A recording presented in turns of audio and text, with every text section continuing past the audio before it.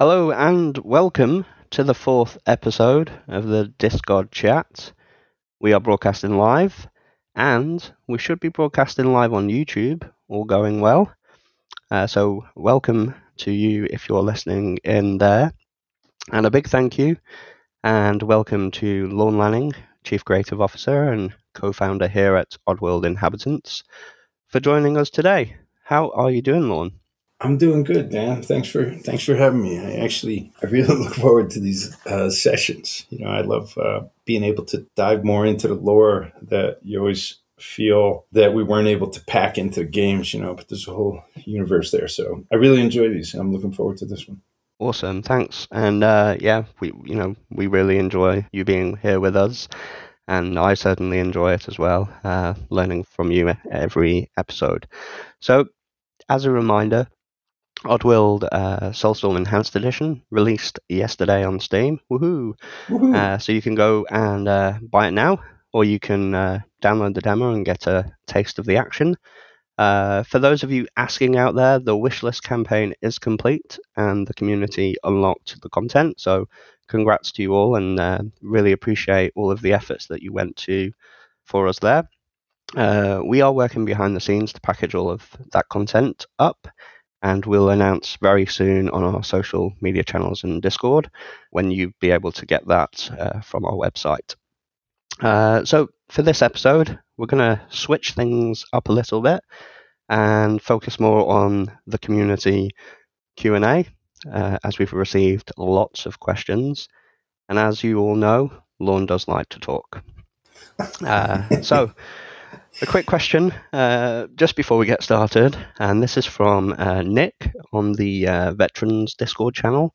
So he loved the concept art for Boneworks and asks, have you got any more that you can share with me to share with the community, and not just for Soulstorm, for all of the games? Well, there's certainly a lot of stuff out there. I got a file online. What would I do, Dan, if I wanted to get that to you?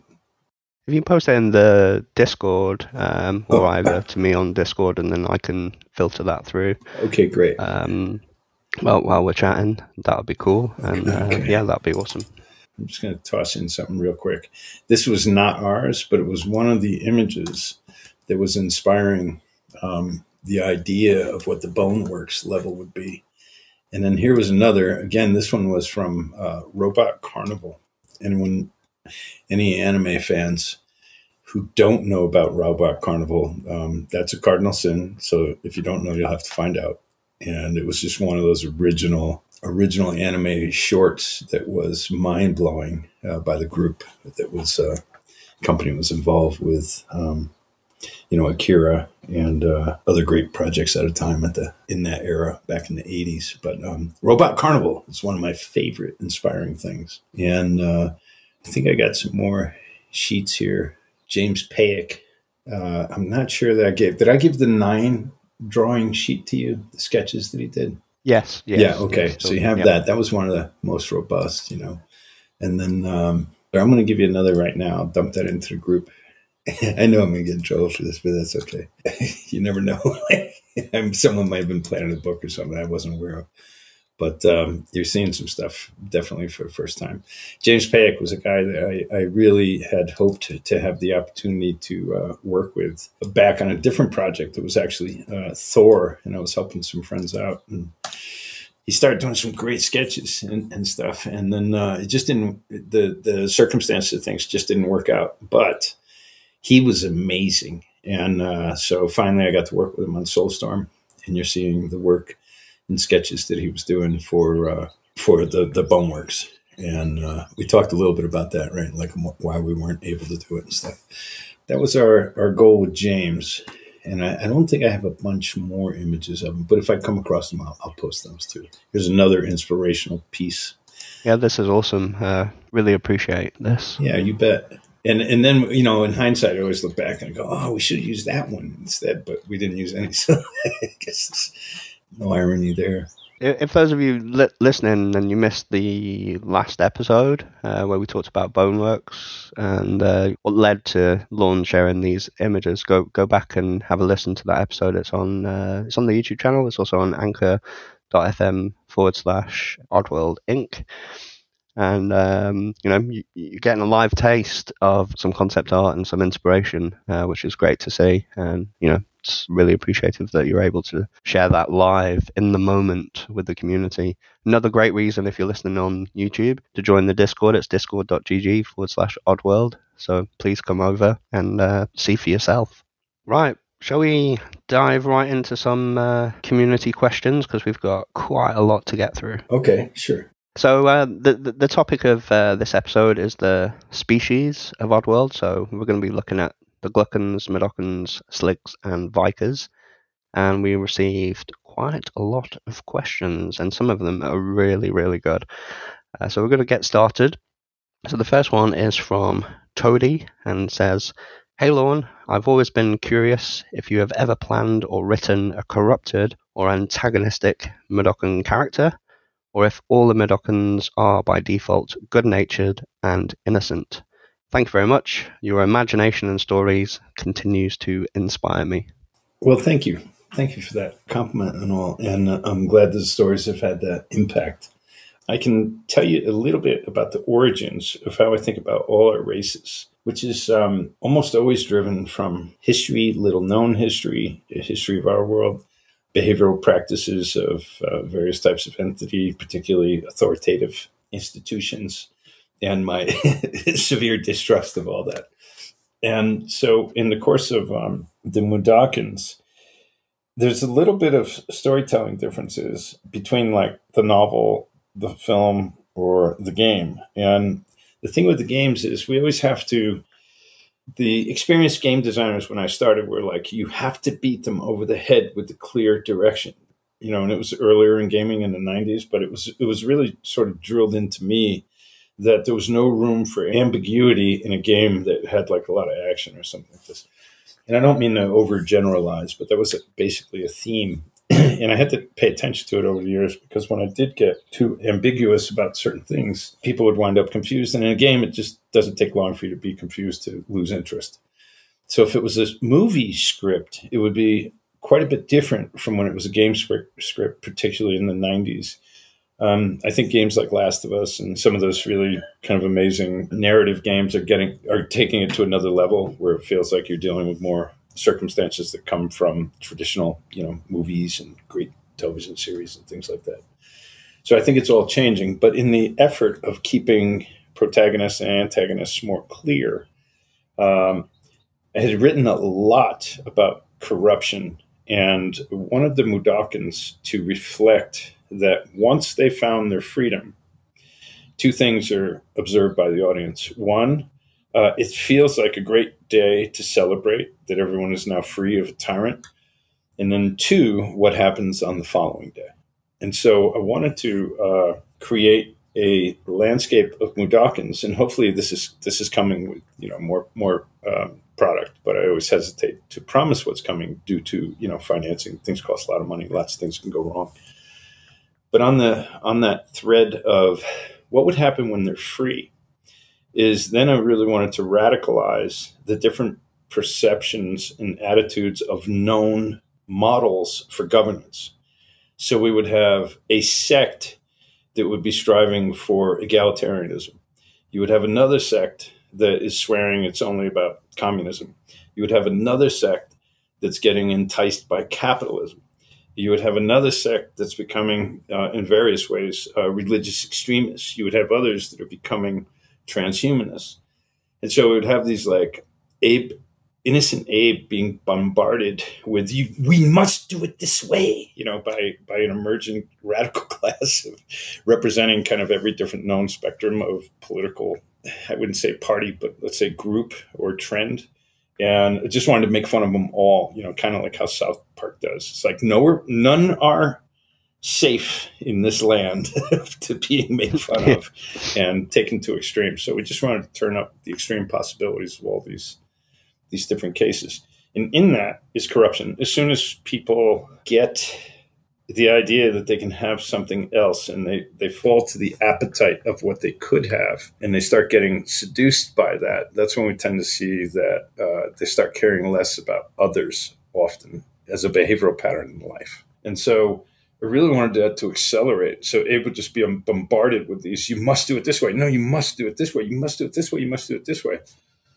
And trying to, Abe's whole basis is right at the core of humanity's dilemma. You know, the empathetic, the innocent being wrapped up in all these complications that can set people on different courses that start to polarize other parties, other things. So the Mudokons would start going at each other in different groups, much like if we go back in Earth's history to the beginning of Christianity, let's say, there was lots of different sects, and they didn't all agree, and some were really hostile to one another, you know. And so that was kind of a perfect case of they're all claiming to be following a certain leader with a certain ideal. And then eventually they're hunting down the others because they don't agree exactly. And that's just one case, but there's all kinds of these fragmentations throughout history with almost any large group. And so, yes, there was a lot of intent to bring in, and as we go forward, we definitely get into the possibility for more subtle, more ambiguous storytelling that leaves, you know, a bit of a mystery and opens up another can of worms, so to speak. And so the idea of corrupt Mudokons is absolutely in the DNA of Oddworld. We just haven't had a chance to see it yet.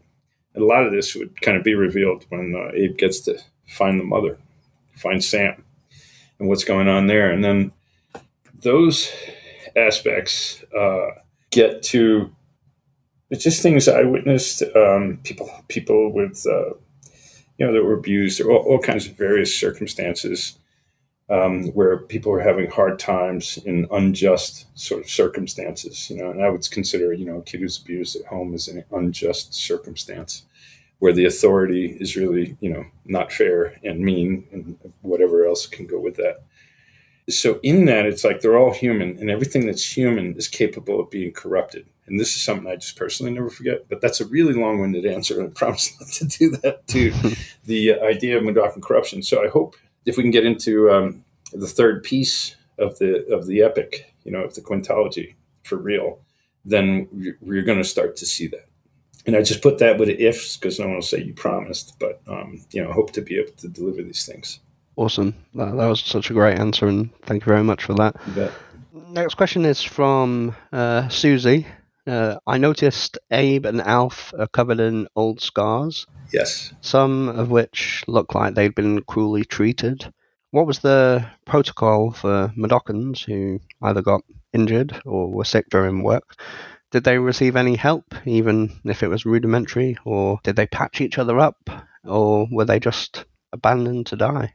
So that's a great question, and thinking in the most concise way to answer it. So the scars that you're mostly seeing on them is from work-related injuries, because the safety concerns are not that great in these factories. And one of the reasons that these factories are able to operate, they do, in what we would call the third world of Oddworld, is that they're not under the scrutiny that comes more with the second and first world, the scrutiny of labor unions, human rights organizations, things like this. So they're able to happen in the cover of darkness in those different types of business practices because they're not exposed, right? Let's just look at that in the real world. Where did Nike's products come from? Who makes them? Right? Nike's just one. We can go down the list and list and list, and you find out, you know, who's mining the silicon and the other key ingredients to batteries and chips. What are the people who are doing that mining? What do they look like? What's their day like? And Oddworld was originally sort of inspired off of like the diamond miners of South Africa, you know, people who had management that was carrying automatic weapons, right? Really abusive, terrible circumstances. So we look at the world today, terrible circumstances are happening. But by the time they're sold, you know, to a demographic in the first world, it's all with happy face logos and everything's great, and you're just getting your new iPhone or whatever. But these ironies and tragedies exist, and they're kind of, for me, they're just like fuel for cool stories. And it gives us a chance to touch on the things that aren't very popularly or widely discussed. And so I just find that great fodder for creating, property in general. But back to the original question, if you can just refresh me on that. This tangent had a purpose. So the original question was about Abe and Alf covered in old scars. Yes.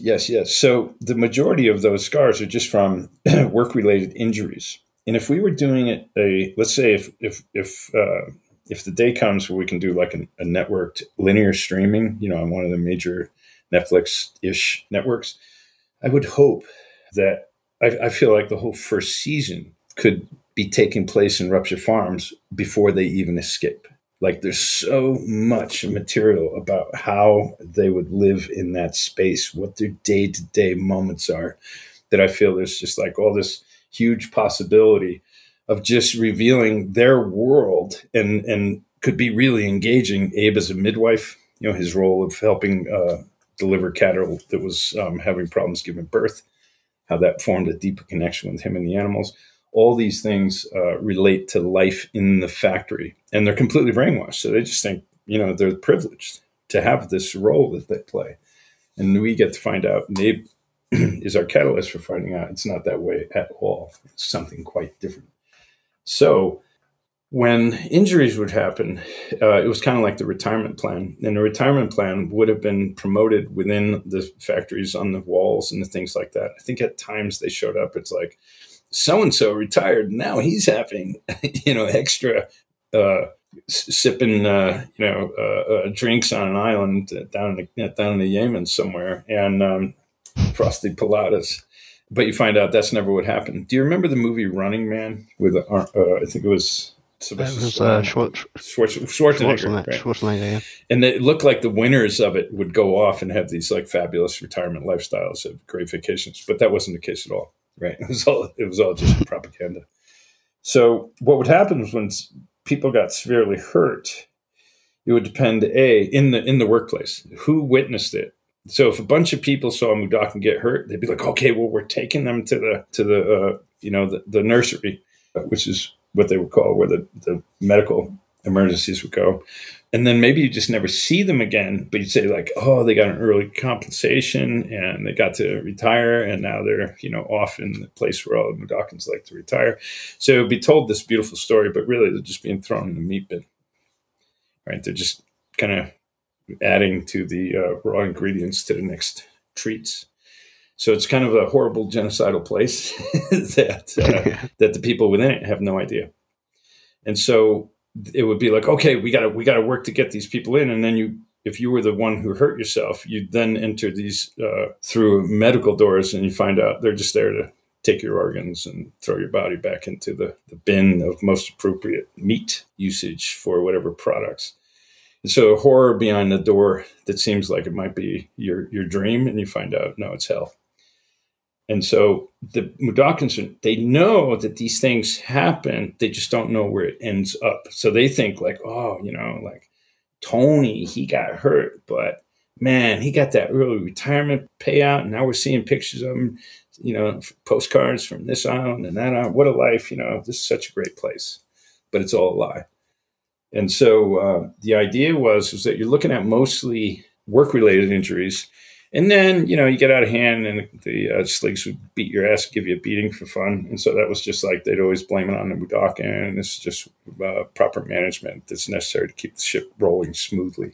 So I hope that sheds some light on it. And it's always a little deeper than on the surface. Yeah, that's great. We love the deep insight for sure. So next question, another Mudakin question. This one's from Alien Insect. Great handle. Yeah.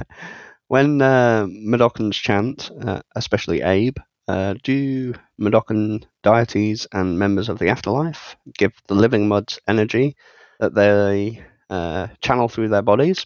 Or do living muds channel spiritual energy to connect and communicate with the deities? Or, lots of ors, do the living muds receive a certain amount of spiritual energy at birth that make some of them good at chanting and others not so much? How does it all work? Well, there's a lot of topics right there in that relatively, short question, but it certainly opens up a lot of doors. So I would say bingo overall, like you're tapping into something very interesting here and where we thought it was coming from. So I would go back to Yoda, right? I'd say the Force runs through all living things, and the Force is my ally. And how do we get to the Force? Why is it only the Jedi or something? That's something that upset me with George Lucas's the last three movies, was he started doing that. It was a crystal that was in people's blood that would make them either better for the Force conductivity or not. The thing I didn't like about that was it made it that there was a birthright of something really special and not something that was in everybody. And so I was like, oh, man, I didn't like that as a fan of Star Wars. I didn't like how all of a sudden, there's a birthright and someone's born with that special ability. It's going to change everything. With Abe, I wanted to, and when we were shaping it in the beginning, we wanted to make sure that he really was an everyman, but something set him apart, something that he had access to, that everyone has access to, that the others weren't nurturing. And that was Abe's role as a midwife. So he'd be, as a superintendent, going around janitor, washing floors, shit like that. But the real gritty job was when cows were giving birth, or, whatever the species was that was giving birth, and there would be multiple species in rupture farms that we never got to see just due to time and budget. But there's similar cow-like creatures and similar pig-like creatures, and no one's seen the designs, but conceptually they were thought of. In that, when they would be having problems giving birth, they would call on Abe because he just had that way to calm the animal and help get that money of meat out without, hurting the breeding cow or the calf. For lack of a better definition, I'll just call them cow and calf. And for Abe, what made him special that everyone had is it really kept him innocent in the heart, and it nurtured his heart. So he was always trying to understand the animals better. And that gave him a much better connection. And that gave them a deeper connection to him. And anyone who's ever rescued animals or stuff like that, or you watch these videos where people are told, oh, you grew up with that lion as a cub, but it's not going to remember you. And if you go back now, it's going to kill you, And then you see the guy goes back 10 years later to a lion that he helped as a cub, and that lion comes out. It's like the happiest day reunion in his life. He remembered who that was. So I always felt animals much more powerful than we give them credit to, which goes to the design of Munch's Odyssey and animal testing and things like that. But for Abe, what helped him be unique was he was always nurturing his heart, and he always wanted to stay positive. So he had this air of innocence, and that's a powerful thing. If we're batteries and we're remotely charged by the universe, your heart is your connection. Then we get into the practices of faiths and religions or belief systems through the ages. And the spiritually positive ones were always on the heart, empathy, sympathy, generosity, selflessness, do unto others as you want done unto you, all these sort of basic principles related about the heart, empathy, and connection and caring. And they're in a world where they're being taught not to care, that these are just animals. They're not the same as you. You have the right to slaughter them. They can be bred this way, et cetera, et cetera. So Abe was always trying to turn a blind eye to the negative practices. He never wanted to see the back end of the butchery. He didn't want to see the slaughtering. He didn't want to see the terrible conditions at times of things that would happen to them. He just wanted to be friends with them. And there's a painting. I'm gonna pull it up for you guys if you give me a chance. There's a painting that we did for the. Fortunately, I have 50 terabytes on my local drive here. So if I go to archives, I like that you've got a folder called Archives. Yeah, it's literally it takes a little while. So I'll find this and I'll pull it out. But it shows all the ear tags. So after Abe would help the animals, and then they would get slaughtered, the guys that were doing the slaughtering give him back the ear tag. And so then you get back to his cell and you find out, remember the keeper's room in The Matrix? Yep. And you walked in, it was just thousands of keys all over hanging in that office.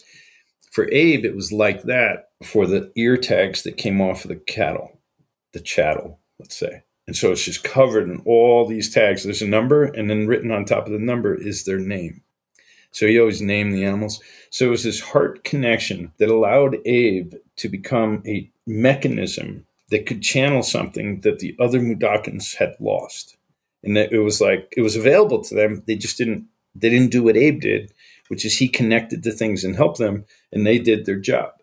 So he winds up being this unique personality that's able to start doing things that others would consider supernatural. And with that, he aligns the whole sort of spiritual, energetic DNA of their history. And so he becomes a conduit for it. And the way he would have found chanting was secretly being messaged to him. And we'd never got a chance to see this yet. But what that would be is someone's leaving him notes. Someone is aware that he's becoming different. And we don't know who, right? And then it's just like and they'd give him a little song about animals. And then through that song, he would just do it because he was like, oh, this makes the animals feel good. And that would eventually become the yo, yo, yo, yo, that suddenly was the right tone and the right frequency to start channeling this collective of energy that surrounds all living things, not only the Mudokons, but it's really a Yoda type of operating system that Yoda would describe for the Force. So that's really what distinguished Abe to be different. It wasn't that he was, the one born to do this out of a royal family, out of some, unique thing that makes him unique. I wanted to make sure that wasn't the case with Abe, that he was something that we could all be. And that's kind of how it got there. And in that, those that are paying attention from the old world of the Mudokons, like the Keeper, and that they are taking notice of this because they have spies everywhere. And they know they're living under this horrible oppression that the workers don't. And so Abe is even secret to him, he's being nurtured by someone that's leaving him hints on how to do what he cares about better. And that's what would have evolved his ability to have a chant and then be able to possess. Thank you very much for that. Excellent.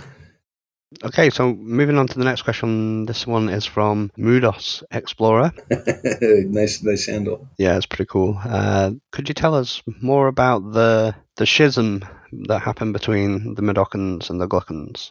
It's one of those things I hesitate on because we've explored a number of different possibilities. I know, anything I say can be held to me in the future if we change that slightly. So given that license and that excuse first, I think there's a very interesting history with the history of our own world, especially when you get into the mythologies of lost lands, Atlantis. I'm going to mention a couple more that some on this chat may know, I suspect. So you go Atlantis, before Atlantis, Lemuria. Before Lemuria was Mu. And these are like supposedly previous entire civilization epics that took place in the history of our world. And then as one goes to the dustbin of history, eventually it's just erased. And then they say, no, we began here. But there's possibly way deeper knowledge. Like, for example, when I went to school, we were absolutely told that civilization is only really 4,000 years old. Before that, it was people building, if they had any huts at all, they were made out of mammoth bones and leather skins. And then right after that, they just started making pyramids, right? And I just always thought that was the most ridiculous leap. So I got really into ancient archaeology, not going out in the field, but just researching. And today we have cities that are being found in Turkey, like Göbekli Tepe, which is now proven to be 14,000 plus years old, right? That's not supposed to be there. The Sphinx is arguably 14,000 plus years old. It's not supposed to be there. It doesn't align with what the Smithsonian, the British Museum of History, the Smithsonian Museum, the authoritative universities and stuff that claim to be experts in archaeology. They just say, oh, that's all nonsense. Don't pay attention to that. Just pay attention to this. They went from building tents made out of bone to pyramids because they didn't invent the arch yet. So everything had to be in pyramid shape so they wouldn't fall over. So you have these answers that are just really convenient to institutions, but a substantial degree of analysis just kind of breaks it apart. So I'm one who's very skeptical of history, what we're taught versus what possibly happened. What happened is rarely recorded accurately. And so I'm not one of those people who believes that, eventually all truths in history get discovered. Like, I don't believe that at all. I think there's way more bodies of truth in the graveyard than there are the mysteries that we've solved, so to speak.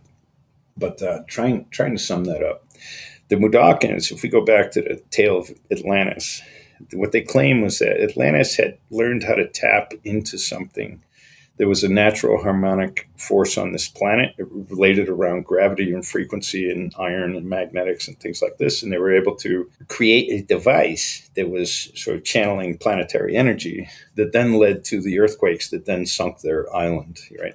That's the popular myth of it. And if you watch the series Lost, there was in the later episodes on the island in the series, they would start finding basically this pre-Atlantean technology. And when they started like turning it on or something, this is the whole reason for the research center being on the island. When they turn it on, they couldn't turn it off, and it would just keep on accelerating into something terrifying in terms of power, because it was like channeling the power of the planet. And so for the Mudokons, the idea in their history was that they had a pretty well-balanced civilization, but they were tapping into deeper and deeper energies. And energy is almost always the most sought-after thing that a nation has or pursues. Like if you go, what's the deepest clearance in military sectors? It's always around energy. So you go, well, nuclear is highest clearance, right? And the reason is, we're just, everything we do is based off energy. So the Mudokons got off track and tapped into something very powerful. And I know we've talked about it different times, different angles on this story, but the one defining ultimate moment would be they fucked up and they created something that created really negative results. And as a result, they lost themselves in the power structure. And they sort of resorted themselves almost back to caveman, because it was kind of like if an EMP weapon, electromagnetic pulse, whether from a sun flare or from a weapon, hit the planet in a major way today. In not too long, we'd be close to Stone Age again, because everything that relied on our power source, electricity, would be fried. So I don't mean this as a big global singular statement, but in general, there's a lot of scientists that would support that conclusion. And then there's all kinds of hypotheses off it. But in concept, you go, they tapped into something that they weren't mature enough and spiritually evolved enough to really handle. And the ones that were in control of the power were more like our political class today. They just weren't serving the needs of the wisest and the smartest. It would be like those that, like the keepers, these things that were older than that goes back before those accidents. And they held on to something really strong deep within themselves. It was an ancient knowledge. And so that's about the big chasm that was created, and that allowed others to evolve out. And in a land of scarcity. So what I would say a big difference here was when the Mudokons had that control, when they were the superiors, they had abundance. And so they didn't have to have factory farms. They didn't have this, because if they, let's just say if they had a city and they were doing landscaping for that city, it would all be edible fruits. It would all be nuts and berries. It wouldn't just be pretty things to make companies look better, to make the street look nicer. It would be something everyone's walking around and it could just be eating food. So they had a different way of looking at it. And they lost that. And out of the scarcity, more brutal races emerged that were typically in swamps and damp conditions, would often be associated with parasites. And then we can tap into later, I think there's a question about the Vikers and trees. We can tap on that. Yep. But these would have been evolving out of parasitic races that typically didn't have a chance to thrive. But when the Mudokons screwed it up, and others, the Mudokons weren't alone in this. There was other races that were very similar. And they screwed it up. And then as a result, the power structure changed. They went back into a more primitive existence just out of necessity, because they shut down. They killed their own power at great expense. And now other species emerged, and they wanted the whole history of the Mudokons ever having this sort of superior position. They wanted that erased. So I hope that sheds light on it. That gets into the moon a little bit, but we've touched on that before. That was an epic answer. Thank you very much for that. You bet. Okay, so final-ish question around that topic, and then we'll move on to some questions for the slugs. Sure. This one's from Shaved Meadows. Shaved Meadows. Yeah.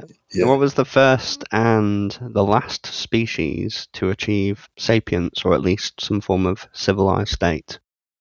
I can't answer that question because I don't really know. And I say that because the way we always thought of Oddworld was that it was much like our own world, full of surprises in different areas the more we would explore outwardly.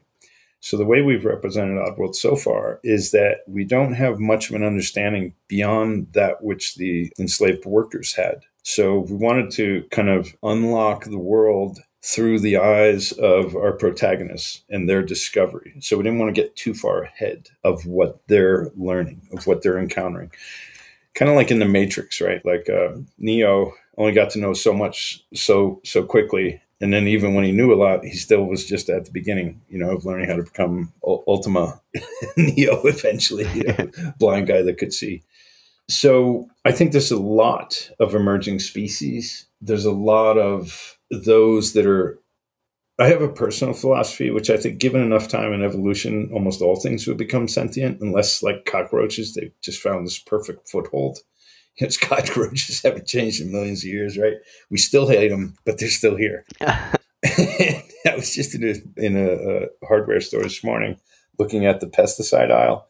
And there was like, 3 elderly people there, and we just started laughing because everything on it was like, kills better, murder them. It was like, literally, this is like a whole aisle of how to kill things and selling you, chemical products, smoke out product, whatever. And we're in Arizona, so there's all kinds of big things going around. But that idea of given the opportunity, it felt like most things could evolve into sentience. And that, there's a lot of different faith angles on this that people have, or science angles. But I think like spiritual evolution is a thing. And, I remember getting arguments sometimes. People they go, well, what do you believe in? Creation or evolution? I said, well, I'm an evolutionary creationist, so it's kind of tough to figure out. I just have this inherent sort of faith that I think will is a massive factor in biological evolution. Not random mutation of cells from the sun and gamma rays and X-rays and things like that I was taught in school.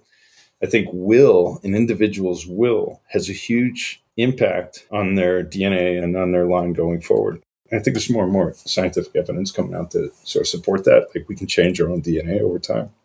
And so the idea was that there would be sentience emerging all over, given the need for something to survive under a new circumstance. And I think that's what really drives evolution is the need for it. Meaning, if we look at Darwin's turtles, the turtles of the Galapagos, those that had to reach higher branches had shells shaped differently. And if we just, are comparing like science models versus faith models versus spiritual models, my take was that sentience can emerge anywhere, and even with good and bad races of people, because I don't think even within that, right, we could say, well, during World War II, the Nazis just the absolute worst, and anyone who was supporting the absolute worst. Then you get closer to the stories and you're like, wow, what people went through. Some people went through the most horrible things and came out being more enlightened because of it. Their circumstances were challenged at kind of a superhuman level, and they were faced with like just give up and die, give in and do things you don't believe in just to survive, become corrupt, or transcend and become something more. And I've listened to witness testimonies on all ends of the spectrum on things like that. And you're just amazed at some of the most precious, empathetic minds and people have seen some of the most horrific possibilities. And I think without the horrific possibilities, I don't know that those people would have evolved in the sort of glorious way that they did, where they become people that we envy in terms of their capacity to care about others and do good things, no matter what the scale and who they're helping. So sentience emerges everywhere, and the same with corruption. So I hope that answers it, if that works. Yeah, that definitely works. Thank you very much for that. You bet. So next question, we're going to move on to talking a little bit about the sligs. So this question is from Mockingbird. It says, my question is related to the sligs. Are they fully aware that their mother is also their queen, who hates them and often might want to eat them? And if this is the case, why do they call their mother for help when they feel in danger? And if this isn't the case, did the Gluckans lie to them like they did for the Mudokons about Sam? And Mockingbird says, thank you, and may the odd be with you all. Great question.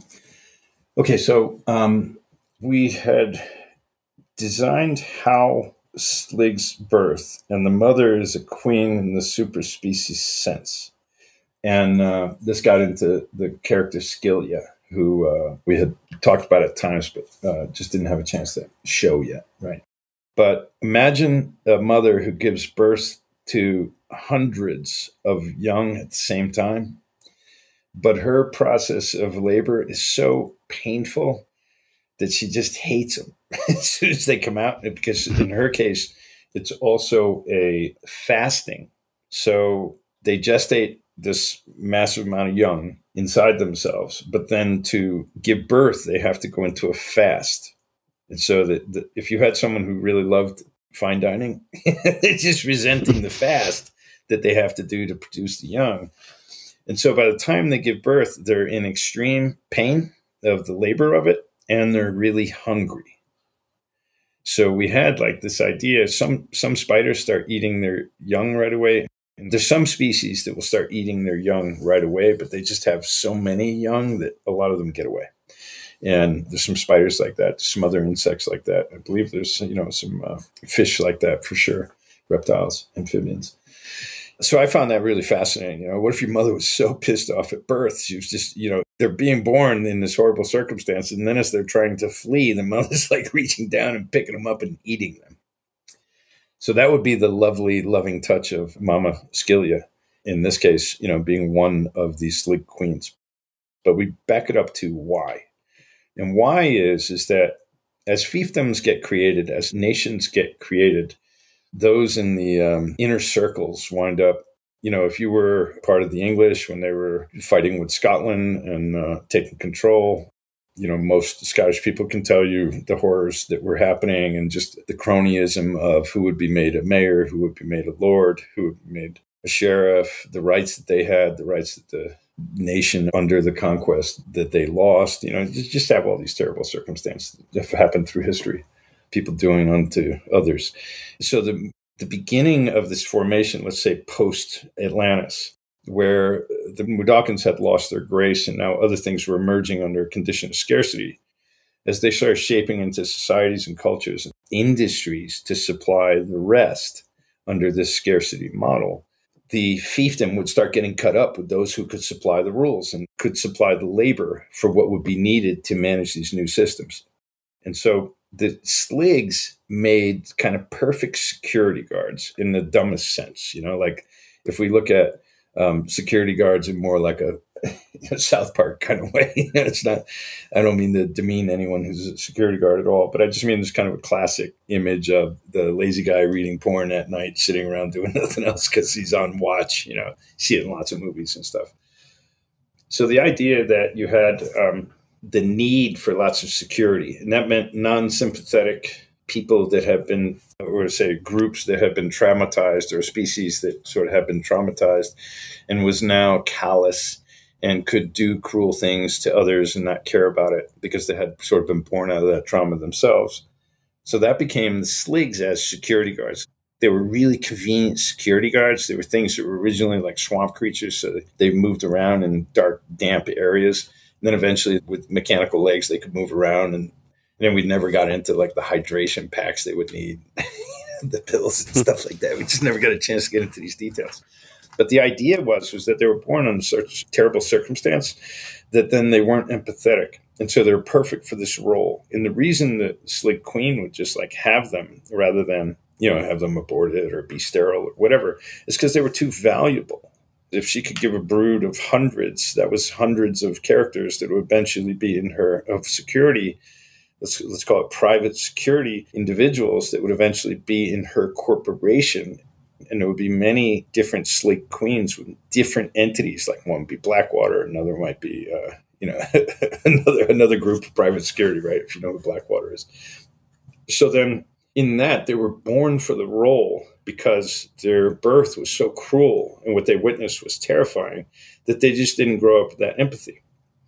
And anyone who's gotten into like history of mind control and stuff like that and really got into it, which I don't suggest you do because it's so dark, but anyone who did knows that if you can traumatize youth at certain ages, you can really condition them to do inhuman things as a regular practice and enjoy it. So the Sligs were perfect for this role. And for the Slig Queens, they had the opportunity to start producing security for this new model of nation that was emerging. And this would have been, thousands of years ago on Oddworld.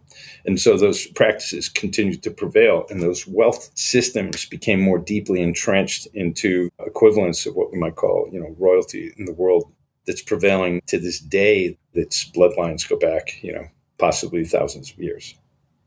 And so they were more of the now entitled class. And the way they were born led to their capability for an industry that needed that kind of callous psychosis. Awesome. Thank you very much for that. You bet. We've got another question that kind of relates a little bit to that. This one's from Haley Rose, asking, are sligs born with reasonably kind personalities, or are they trained to be bad, or are they just bad by nature? Well, this is like, if you could have separated one before they got out and met Mama, they might have been like, like Yoda slig, right?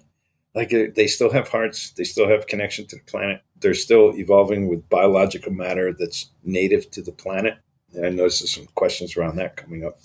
But my feeling is the capability is always possible. Like in the United States, stories I'd always be really curious about would be, I remember there was someone who was part of a anti-Semitic white supremacist group that was like a small group, but these people were really, passionate about it and radical about it. It might have been a faction, the KKK or something like that. I don't remember exactly. It was a long time ago. And then the irony was, then it was revealed through DNA testing that the chief of all this hatred against Jewish people was actually Jewish. And they just didn't know it, right? So it's kind of like, it's harder when you're a different color. Like you can be like, okay, I'm black and you're mocha and you're this tone and you're that tone. So you most likely came from this part of the world, et cetera, at least the DNA lineage. But when you get into you could hate somebody that you find out you are, those stories always fascinate me. Like how knowledge can flip an entrenched idealism that someone has. And the simplest knowledge is like you find out you're not what you thought you were. And then you find out you would have been a victim of those who believe like you. So I just am always fascinated by the possibilities of realization, changing people's perspectives and changing their very nature. So in that, I just come back to how we were raised, what we learn, what we do, how we behave can change us no matter probably wherever we came from, whoever we came from. And I think it was Himmler who said, give us the children to 7, and then we don't care who does what with them later. They'll always believe our mind control, basically. If you give us the chance to raise them till 7, anyone else can have them and they'll still be ours. And that always, I find that kind of terrifying. So these roles just continue to, for me, they just drive that creation process for characters and dilemma. I think it's rich soil to feed from. Interesting. Thank you for that. Yep. So, next question. This is from Hansu Oddy. What would a slig's average lifespan be if they weren't smoking all the time and actually had healthy, normal slig lives? If that's possible. That's a good question. I don't know the answer to that, but what I do know is this, and we always had to be careful how we showed smoking in a game because different ratings. And if we ever show a character smoking that you play or is shown in a positive light, you'll get a mature rating immediately. So in games, there's a sensitivity to that. If you're going to a mature rating in your Grand Theft Auto 5, all the possibilities become yours because you're already in mature-only ratings.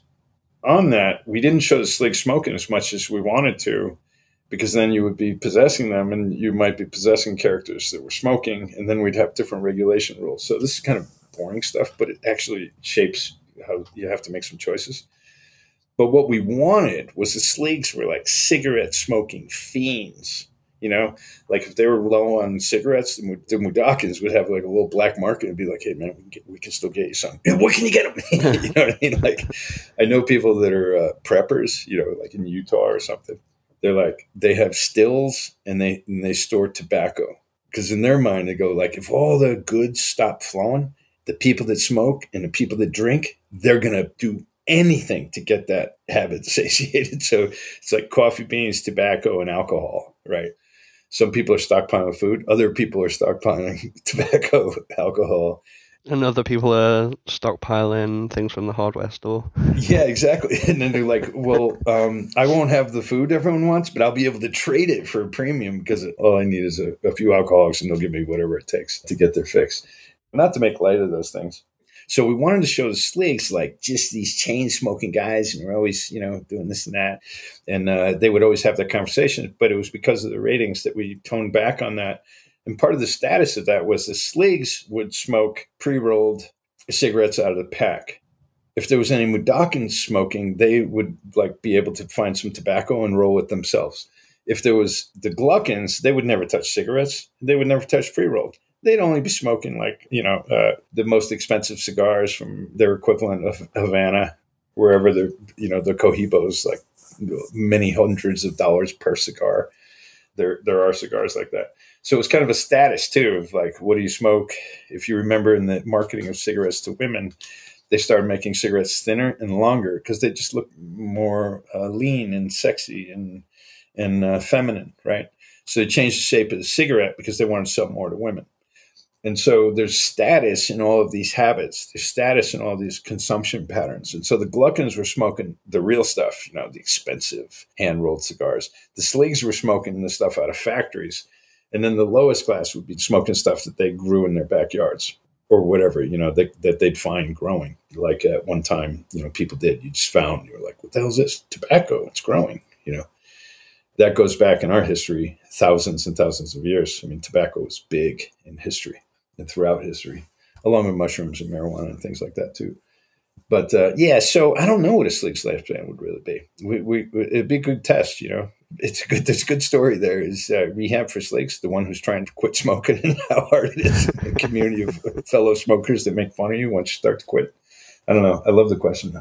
Okay, cool. Well, maybe we can come back to that chain of thought or chain of smoke later on. Okay, so the next question is from Leonardo Di Scrabio, I will say, and says, can you tell us more about the Big Bro Slig depicted in the concept art that can be found inside Abe's Origins? He has tattoos on the forearms, a spiked helmet, and a smoking pipe. Is this a concept for Stranger's Wrath? So I don't remember exactly.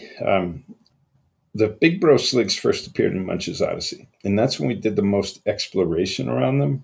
And so a lot of what was happening there was exploration. But what we wanted was the big ones, which is most super species, if we look at the insect kingdom, have like the drones and then the soldiers and this and the few that breed, and then the rest that do the work and fight for the colony, and et cetera, et cetera. So that Big Bro Slig was explored. We had them in Munch's Odyssey, but the idea was they were basically the soldiers, and the little Sligs were more like the workers, the drones. So they weren't as big and they weren't as strong, but the soldier class, they were like formidable. They were the Arnold Schwarzenegger of Sligs. In that, it was just kind of the hierarchical model of how super species work, and that's what allowed us to touch in on them. And then we just wanted these really like heavies, these tank four-wheel-legged, big, tough guys. And they would be like that next level of security that you'd call in during an uprising. And actually, we had hoped to have that a number of times in different games. In Stranger, we wanted to do it, but we really wanted to take the opportunity to create almost an entirely new cast that took place in a slightly different location. In Soulstorm, we wanted to have it that when Abe and the Mudokons finally got to Soulstorm Brewery, that they would be radioing in for help, and we'd have these airdrops coming in of these Big Bro Sligs. And, those things got on the cutting room floor to time and energy budget and things like that. But that was the essence of what was driving the creation of the Big Bro Sligs. So you could think of them more like special forces versus Sligs being the average grunt. And when they'd show up, it was supposed to be really bad. Like, you're in trouble. When it comes to the tattoos, the spiked helmet, the smoking pipe, some of those ideas that we're playing with, that was about creating irony in the character. So you go like, he looks like this, but why has he got a peace sign tattoo? I'm just like throwing out some random thoughts. But why is he smoking like a professor's pipe? Does that mean he thinks he's more sophisticated than the others? And I know for the UK people, they might get upset because I still see a lot of the old style curved pipes, kind of synonymous with professor, deans of schools, sort of sitting around in your library smoking this fabulous pipe. And so I was encouraging the designers to play with objects like that to contradict the image you're looking at. You'd be like, he looks like this, but why is he playing with a doll? Like things that create curiosity that make you want to know more about the character. Someone who does that really beautifully, I think, is Bobby Cho. And his other half, Kay, she does it beautifully as well. That's Imaginism Studios and Schoolism. But what he has this ability to do is have this really kind of terrible looking thing, and then it's holding a little butterfly that it's just mesmerized by, and it just completely melts your heart about the character who's supposed to be big and scary. And Bobby's got that. He's always got it in so many of his images. Those of you that are familiar with his work, you'll immediately resonate with what I'm pointing at. So the design there initially to sort of create contradiction, we go, that's the last guy I'd expect to see smoking a pipe like that. So now I'm more curious about what is he like? What does he sound like when he talks? What does he do? What's his job? So that's what drives a lot of that counterbalancing, I would call it. And I hope that answers that. Yep, thank you for that. You bet. The next question is from Desestia. Is the chauffeur slig the same slig that accompanies Moloch during the boardroom meeting and Abe's execution? Yes. So that's the same slig, but we never saw him in his pilot hat before because he wasn't flying. And then he got zapped in Rupture Farms as well, but he didn't get it quite as hard as Moloch, but it was enough to knock him out. And so now they share this little bit of a bonding because they suffered the tragedy together. Moloch's still boss, but that's what's giving the slig a little more feeling that he can get away with saying a little more things. He can be a little more open and honest to his boss, which isn't necessarily good for his health, but that's what set up that condition. Same slig. Okay, cool. Next one from White Knight. Which species makes better soldiers? Sligs, interns, or Wolvarks? So the interns were inspired by those of you who saw the original Dune. Baron Harkonnen on his homeworld, his assistants, to make sure they didn't overhear or see anything that they shouldn't hear or see, they would have their ears sewn shut and have special glasses on or whatever that would just be presenting the reality they were supposed to see instead of one the management didn't want them to see. It was just like, ugh, cruel, almost like creating eunuchs of anyone who was going to be serving princesses or queens, right? They didn't want them ever being tempted, so just castrate them. And I just thought that was always so cruel. But so for the interns, it was more like they served the Vikers well because they weren't as heavy-handed, and they'd be better around laboratories where, like they shouldn't see much, they shouldn't know much, they shouldn't talk about much, they shouldn't hear much, they should just follow orders. So they wouldn't be the toughest, for sure. The sligs are powers and numbers. So it's kind of like the dumbest biker gang you could imagine. That would be like the sligs, right? If they were on their own, they'd just be partying it up and going crazy and criminally involved and, have all that, but not super sophisticated. And the Wolvarks, they weren't very intelligent, and they were ultimately inspired by inbreeding. I don't want to show some of the photographs of what they were originally inspired by because it's actual people that were, like twins inbred. But they were inspired by that. It was like there's a group of people that look a certain way because of incest. You guys probably think, like, why does this guy talk about this crazy stuff? We just want to know about the game. But these are the ideas of what inspires the characters and stuff. I was like, okay, so if there was kind of a race of inbreds, how would they behave? What do they look like? And we're actually modeling off of these faces of a couple of people that were brothers. I was like, if we can capture that, the way the ears are, the way the head's a little more shaped like a cone, all these bizarre features. And we were trying to capture that in the Wolvarks. So they weren't super intelligent, but they were pretty badass. And they were more crocodile in origin in the DNA. So they were also just cold-blooded reptilians. So in the case of sligs versus interns or Wolvarks, I'd say the Wolvarks have more muscle, and it would be tough to beat all the Wolvarks, is what I should say. The Vikers would employ Wolvarks too. We just haven't seen that. I mean, I think everyone's capable of employing Wolvarks because they're very similar to the other groups, where these are family models, and then the offspring are rented and leased into services of different powerful groups. But I'd have to give it to the Wolvarks. Unless we conclude the big bro slicks, then it's like, I think the big bro slicks would have it. Okay, thanks for that. Oddworld is truly odd. So, next couple of questions about the Vikers, and they were a little bit related, about the origin of the Vikers, and also, what was their natural habitat. But I think I'll probably touch on a question which is more probably encompassing, which is from Vlam, and says, according to the canon, and I haven't fact-checked this, so we'll see if this is canon, the Vikers come from species that once lived in trees. They still have a tendency to try and live in the air. Could you tell the community any more about the background of the species? Sure, and we're going back, give me the license of memory, in that we're going back to around 2000 when these characters were being developed. So that's 22 years ago. But that said, the idea there was there's a lot of vulnerable species that head up trees, right? Like squirrels, and things that run away from predators. They'll run up trees, things that bears eat, things that cats eat. And there was these potato bugs that we have. I don't know where we're distributed in the world, but we have them in the western United States, where they're just like this big, ugly, huge, pale-looking bug that seems really soft and gooey, but it still has legs like an insect and has some sharp things around it. They're really creepy, but apparently they don't bite you or anything. But we were like, how do they live? That's a really creepy thing. And if you look at a potato bug and then you think about the Vikers, you might get an extraction of like how these limbs would be, what they were walking on, etc. There's always different theories that we're approaching on what would their backstory be. But I think it originated here, which is things that go into trees find safety in being off the ground where the predators are. And almost everything we talk about, right, has an evolutionary history. So I'm just kind of touching on that.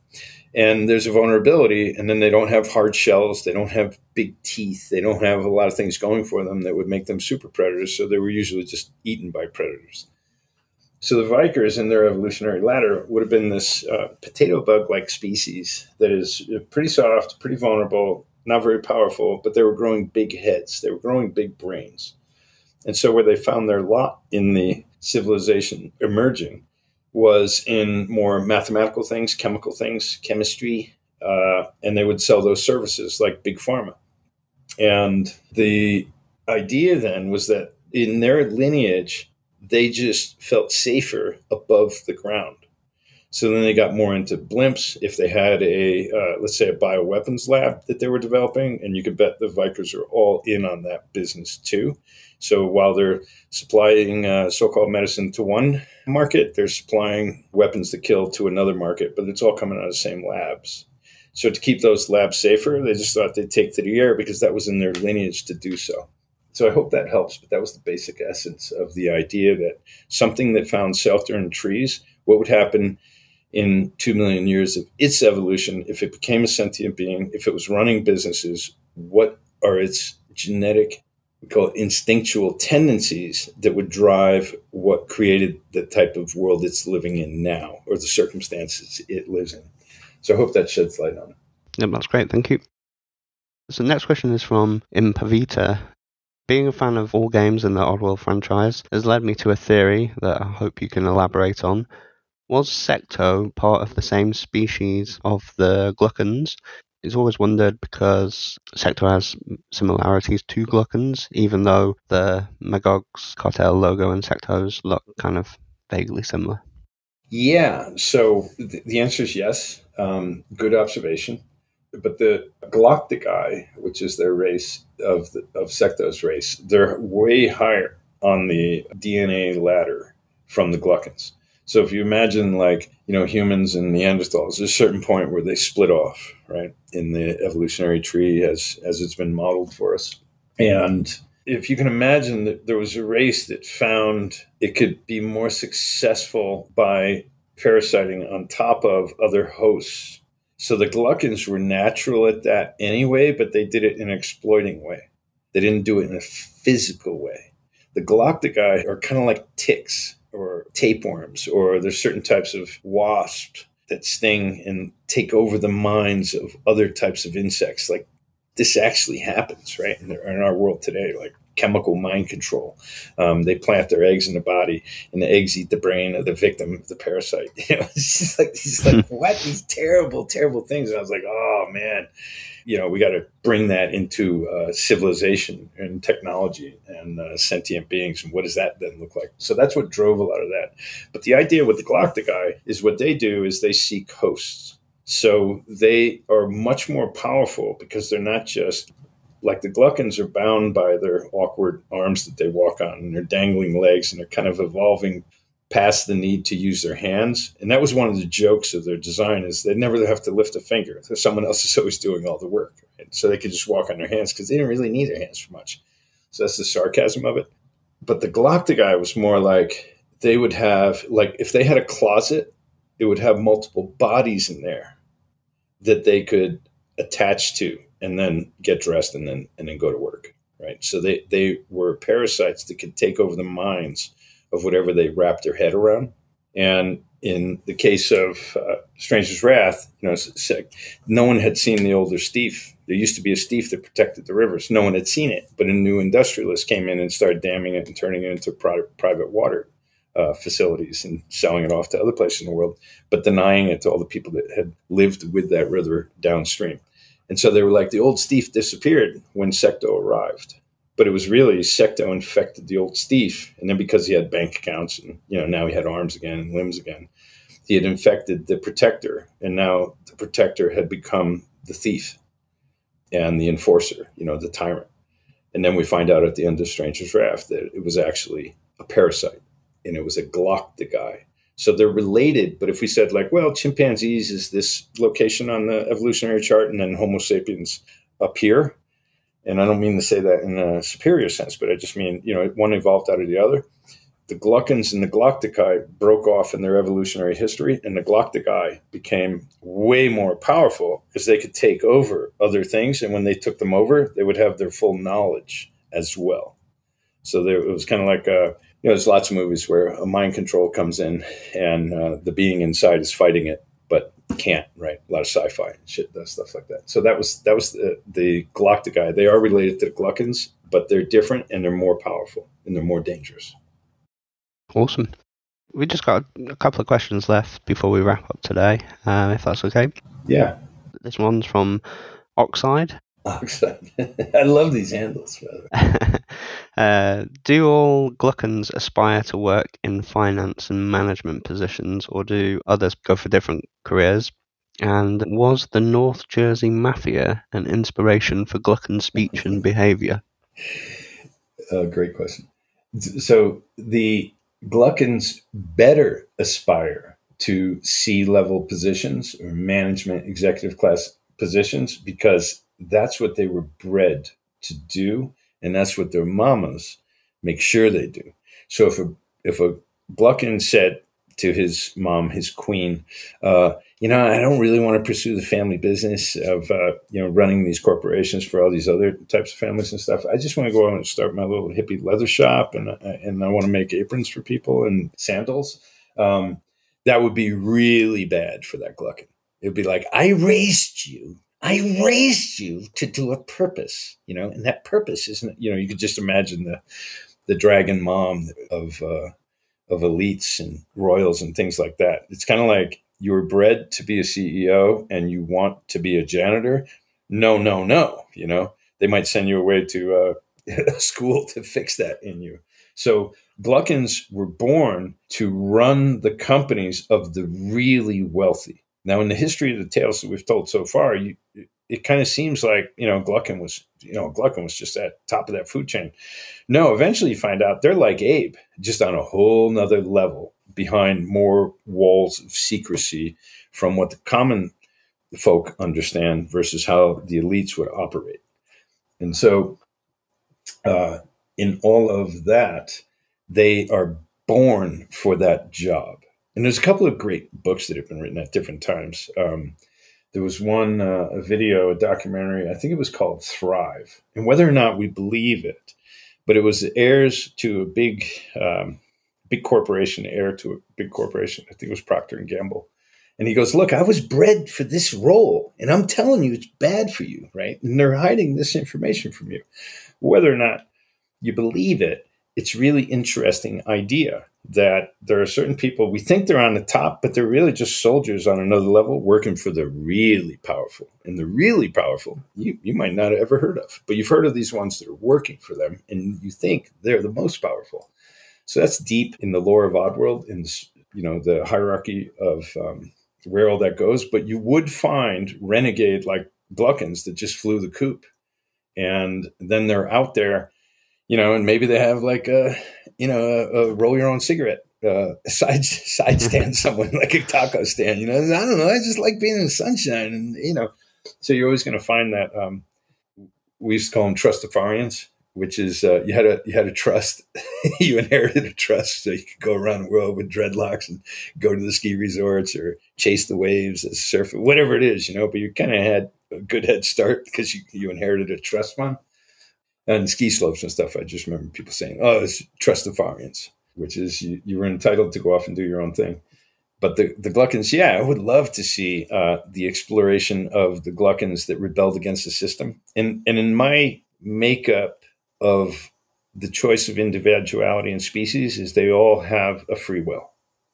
So you may be indoctrinated to do something, but, something may happen and you wish you could burn down the system, but you can't. So you just flee and then you open up a taco stand somewhere. This is a story just told to me by a retired military guy. He goes, I just wanted a taco stand. And they were trying to give him like intelligence jobs and stuff like that. They're like, why do you want a taco stand? He goes, I love tacos. And I like, serving people. And I think that's what I want to do with my retirement. He had all this knowledge, but he just wanted a taco stand. So anyway. Cool. And the inspiration for their speech and behavior?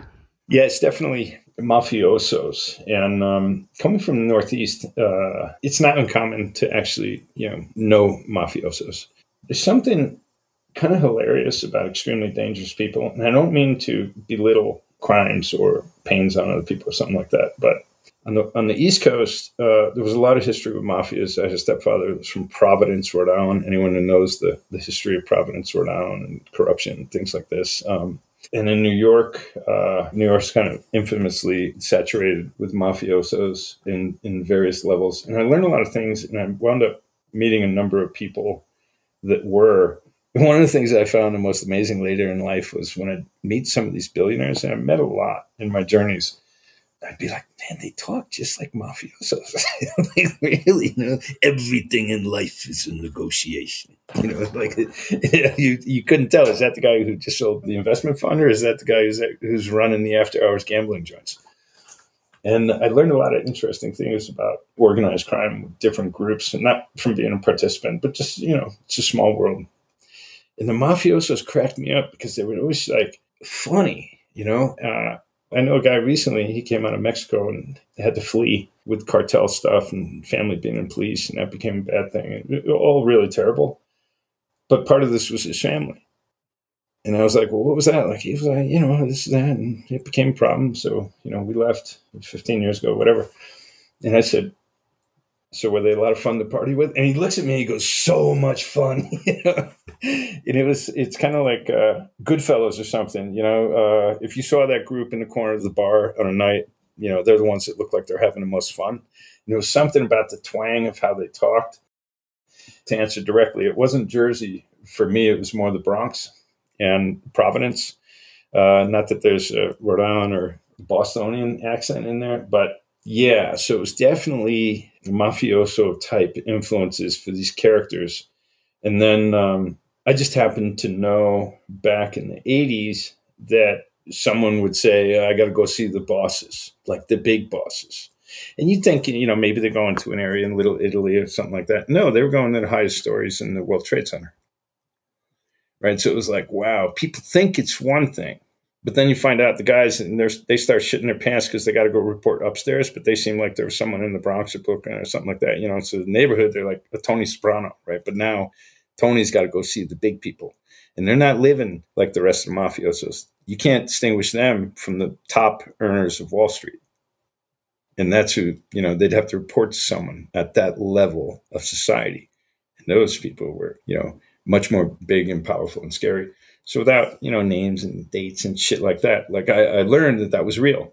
And out of that, it was like there was also something like a criminal class oftentimes has a way of developing another level of charm, and maybe it's survival skills or something like that. But some of the most charming people you ever meet, if you watch, there's a UK YouTuber who did time in the United States. He was the biggest trafficker for ecstasy in the United States.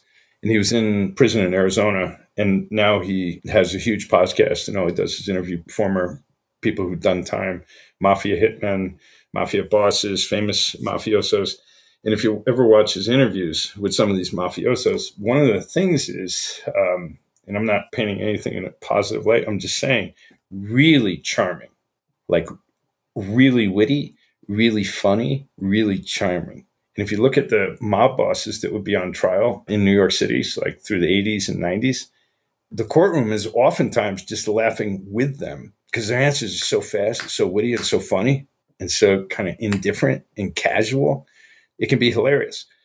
And so I think Scorsese really plays off of that. Like, in any time you're portraying a bad guy, you're trying to find the thing that people will make that character appealing, that they actually like him. And then they are kind of like, damn, I like him, but he's really a bad guy. And that makes great bad guys. So yes, definitely inspired by Mafias. Awesome. Really appreciate that insight. My pleasure. I'll have to check out some of those videos in that podcast for sure. Oh, yeah. Final question. This one's from Senzu Sensei and asks, has the Magog cartel ever made it off planet, or are they just confined to Mudos? So not just Mudos. You could think of them as more, for lack of a better word, globalists, meaning like global multinational corporations. And Mudos is just where our story has begun. And that's where the Magog cartel has a serious foothold. But it wouldn't be isolated to Mudos. And they haven't gone off planet. And then the real question would be, what's prohibiting them from going off planet? And then we get into who made the moon, who made the handprint in the moon. And so I would say that, I mentioned this before, there's an ET presence. Maybe it had more history in the history of that world back when the Mudokons, before they fell, or I'd call it the fall of the Mudokons. And there's the ET presence. And then the question is, what really is it doing? And what influence would it have over these powers that might be keeping them on the world, prohibiting them from going off-world? I think this is probably going to open up more questions. Yeah, and I'd say that's the same presence that put the handprint in the moon, like long ago. Okay, interesting. We might have to pick your brains further in the future on this. I'm sure there'll be like lots of questions coming through. Yeah, I enjoy them. I really do. Okay, awesome. Well, that's all the time we have on the clock today for your questions. We really appreciate them all. Hope you liked different format. Let us know in the Discord and the comments on YouTube. Any feedback, suggestions, we'll incorporate it into next show. So, Lorne, as always, I love taking time with yourself and you being here with the community, and everyone loves tuning in live and also listening afterwards. Next episode is episode 5, and that's coming towards the end of July. And in that episode, we're going to discover the wildlife of Oddworld. So we're going to look at scraps, slugs, paramites, fuzzles, and anything else that the community would like to talk about. Please, as always, go to the Discord, discord.gg/Oddworld, and ask the mods for how you can ask questions to the next show. This show will be as a podcast on anchor.fm/Oddworld Inc. We'll share the links on Discord. As always, we appreciate your patience while we finish the edit. And if you're listening on the podcast, hello to you. A reminder, you can always join us live, and details of that are on the official Discord, discord.gg/Oddworld. We'll be sharing a few clips on our socials, so you can catch up with some of the best bits. And remember, you can now buy Oddworld Soulstorm on Steam and also enjoy the demo. So that's all for now. big thank you to Lorne, as always, for joining. Thank you for tuning in, and we'll see you on the next one. Thank you, everyone. Have a great day. Okay, cheers. Cheers. Bye.